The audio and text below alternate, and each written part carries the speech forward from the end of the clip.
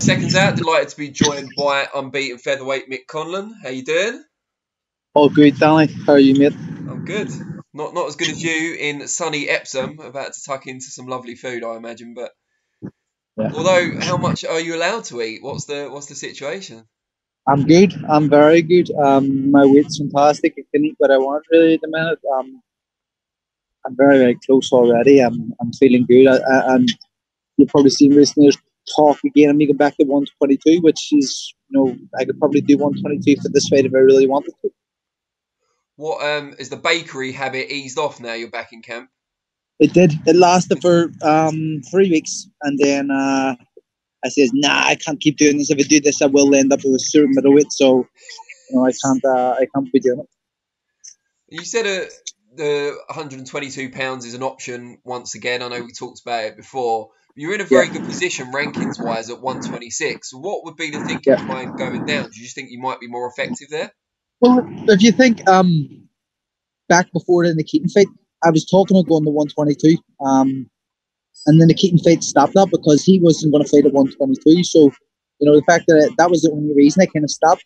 And I've always said, kind of pre-pro, I want to be Ireland's first ever 3-weight world champion. And in my opinion, for me to be able to do that, it has to be 120, 122, 126, 130. I don't feel I'm probably not big enough for 135. So, I definitely think that would be the 3 weights I could do it in. And it's 100% an achievable goal in my mind, and I really want to do it. Does that mean when or if Carl Frampton still fights Jamel Herring, you'll be hoping Herring gets the job done so you can still make history? Listen, it doesn't matter who. I think by the time I'm at 130, none of those guys may be here. You know what I mean? Oh no, but I mean he could become the Ireland's first 3-weight world champion first. Oh well, if Carl does it, I'm happy. Listen, he's at the minute in my mind, he's Ireland's greatest ever fighter, and he set the bar and set the standard. And what a fighter to do so. So if he went and done it, unbelievable. I'd be really, really happy for him. I wouldn't hold any envy over that. That's an unbelievable achievement, and if he can do it, I'd be delighted. So do you think? I'll just have to settle with second. Yeah. Do you think you'd be willing to give up the opportunity of a featherweight belt to go down and get the 122 belt first? Is that the way you see it? I think we've already got position now to be mandatory for the 122 title. Okay. So we spoke with Bob. Bob asked the question, "Can we still make it?" And I've come out of lockdown in a better position mentally, physically, and weight-wise than I ever went back into training camp. So that's why we says 100% it's an option.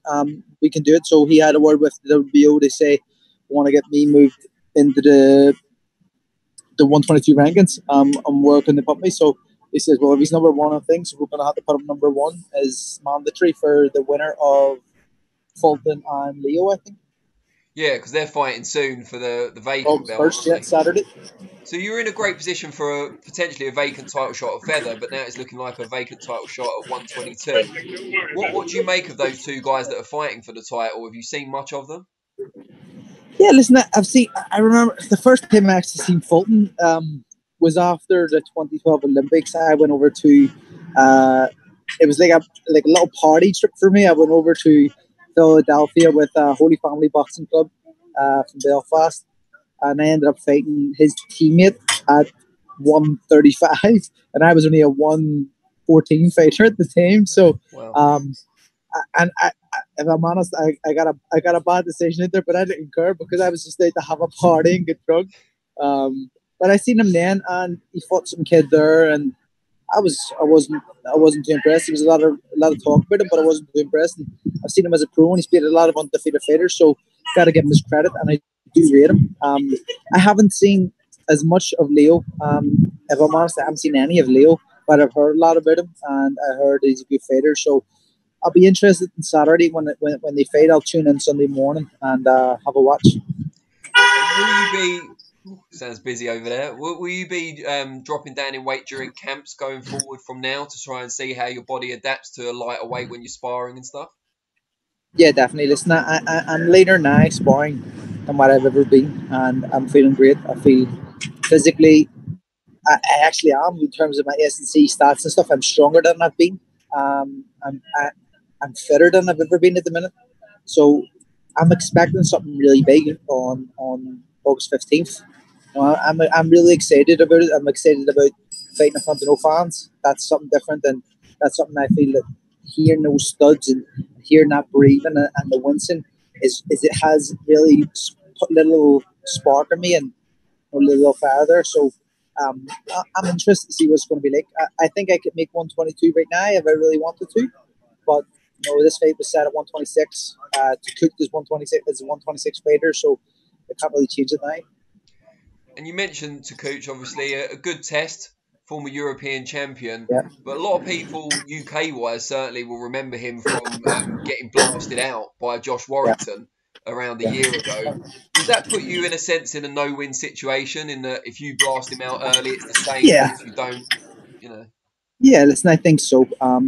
It kind of does, but at the same time, that's not the Takoucht I'm expecting. And that was a Josh Warrington whose confidence is sky high, being a world champion. When you become a world champion, I think your level raises, and you can see that with Josh Warrington. From the front fight on, and his level has went up. So I'm expecting a hard fight. Takoucht, his only other two defeats have been a split decision and a majority decision. So he's no pushover. Warrington done the job on him. Can you see me still? Yeah. Yeah, I can now. Got a phone call there. Warrington done the job on him, but I think I'll go in there and do the job. I'm not expecting to go in there and blast him out in 3 rounds. I expect to take him out, and I'm going to take him out. But at the same time, I don't want to rush my work and do something that isn't natural to my style. Assuming all goes well against Takoucht, do you expect that 122-pound title shot to come before the end of this year, or is it more likely to be 2021? I'll have it next. If it's possible. I'll have it next 100%. I know I don't need to test myself and see how I'm feeling down at that weight, because I've done all the stats and we've done all the tests. And we've done the test when I used to sit much heavier than what I have been sitting since I've come out of lockdown. And it was really achievable to make it then, but it's going to be even more achievable now. So I think it's just something that has kind of, it's lit a spark in me again. The talk of this being a 3 world champion, and listen, people talk on Twitter and say shit, whatever they want to say, but I've always said I'll be a 3 world champion, and I do believe I'll achieve that. Yeah, I mean, I guess the biggest thing standing in your way at the moment would be the travel restrictions getting over to the US, because presumably that's where the fight would be, or is there a chance it would be in Ireland? I don't know. They'll be the champion, so they'll probably have to kind of say where it'll be, or whether or not the ESPN money can sway it to be somewhere else. But if it's in America, Vegas or New York, happy days. I mean, it's no problem. I know they're both with Showtime, kind of, so that could be a possibility for a Fury Wilder undercard. Well, you put it out there now. What is it? Speak it into speak it into existence. That's it. 100%. What's the mood like in the gym at the moment? Because I'm guessing there's some of you that have got dates already in the diary. Some of you are still waiting to find out. Is everyone kind of pushing each other on as usual? Yeah, of course. We've got a Boss Baru who you've been speaking to a few times. I've seen who's in the gym, and he's a great guy. Well, he's fighting Jack Colquay, isn't he?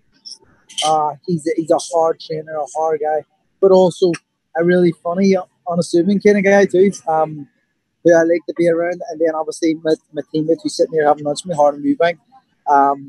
Josh isn't in yet, but he's coming in soon. So me and Harlan, we bounce off each other, push each other every single day. So the energy in the gym has been great.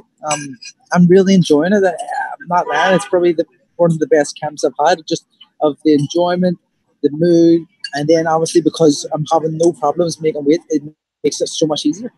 What happened to the plan of you and Josh taking a flat together? Is that still happening? Because obviously lockdown came It's still happening. Lockdown kind of put a stop to it, didn't it, at the minute? So I'm waiting these back down before we get things sorted. But hopefully by next camp we'll be in the flat together. And Josh, as usual, will probably be up to the cocaine and the hookers. You never know. But last time you said this, you told me to take it out, and then you told me to put it back in. So I just want to make sure you know what you're saying. Keep it in. Josh loves it. He's okay. Don't worry about it. And have you got the same number of kids now? Not as you had before, as Josh, I mean. Yes, no, George has two now. George has two now. So he's caught up. I think he's getting it rough. He's always ringing me. Oh, the kids are doing this. I can't sleep. So He's a stress head though, isn't he? He's a big worrier. he does. He always worries. He always worries. You need to give him some fatherly advice, like literally parenting advice. I'll give him parenting advice right now. Fuck off and do a training camp somewhere else. Yeah. Don't go home for long periods. Yeah. Well, it's been great to catch up with you. I look forward to seeing you in the gym sometime soon when everything's yes, definitely. And, yes, see you down there with your face mask and all on. Surgical gloves. Look even more like a serial killer than I already do. Yeah. I know. Just don't bring that dildo next time. Hannibal Flecter. Yeah. No worries. Good stuff, mate.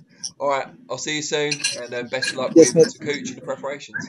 Thank you, mate. Take care. All the best.